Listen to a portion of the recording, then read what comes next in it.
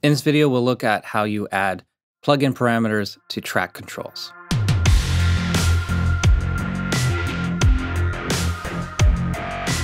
In my last video with the Spitfire Audio Labs template, I had a lot of people asking about the track controls function. It's actually really simple, and there are several ways that we can do it. I'll show you first the way that I normally do it. So I've got a plugin here, and let's say I want to adjust the cutoff. I just touch the plugin parameter. Then I go to the param menu, and we can show in track controls. And now, if I zoom back over to here, the hi-hat has this layer A cutoff. We can right-click, and we can remove it. We can do MIDI learn. We can go right to parameter modulation. We can show the track envelope, or with the alias function, we can give it a name.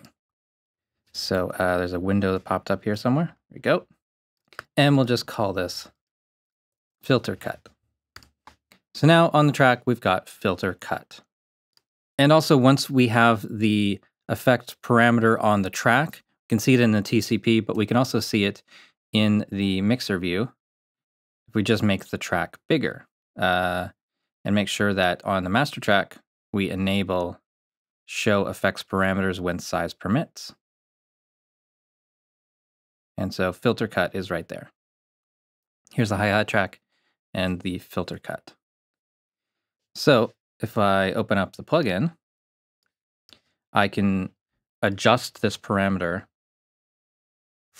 I'm dragging in the mixer and it's adjusting it in the plugin. I can also double click this to show and hide the plugin that parameter is assigned to.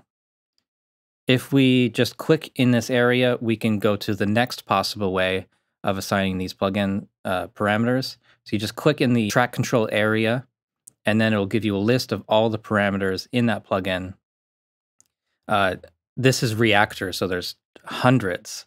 What is it? There's like 1,000.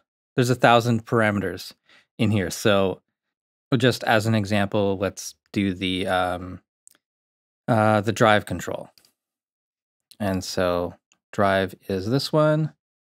Drive is probably for the effects.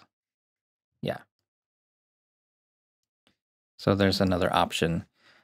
Now let's go over to another plugin. So let's say the reverb track. I want to adjust the filter again on this track. So I'm not going to do it this way. I'm actually going to open up the automation panel, the envelope panel. So in this window, we have all of the parameters visible.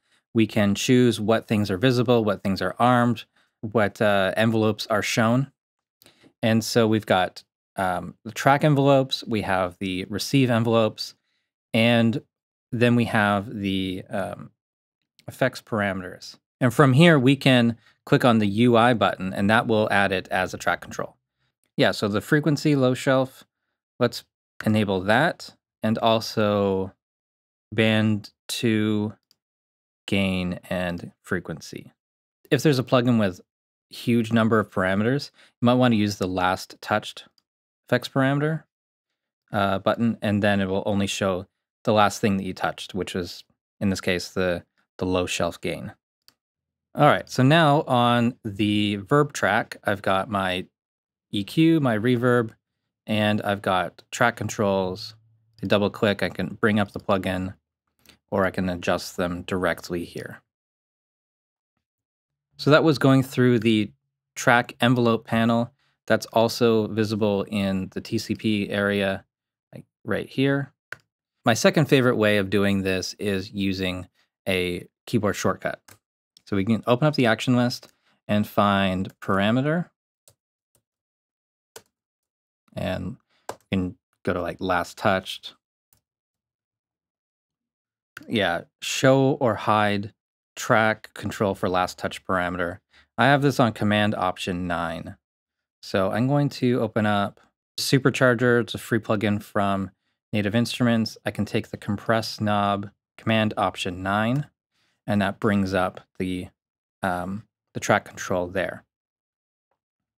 One other kind of minor thing I want to say about this is that if you want these to be visible in a different order, it's the order that you enable them where they show up. So if I touch the input trim and then the punch control, they go there in that order. But if we go to the envelope panel, we disable all of these, and I want the punch one first, then compress, then input trim, they'll be in that order.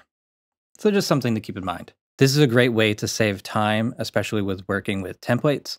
So I have an effects track template that has all my favorite reverbs, and a lot of those plugins I've assigned track controls. So I can do that right from the mixer, and I don't have to look at the plugin to adjust like the filter shapes or the amount of decay on a reverb, all these kinds of things. It's a big time saver, and there's less visual clutter. It's a really great way to keep focused. So that's about all I can think of to say on this topic. Thank you so much for watching. If you like what I'm doing here, please support on Patreon so I can keep making videos for you guys. And check out reaperblog.net for a lot more tutorials. See you.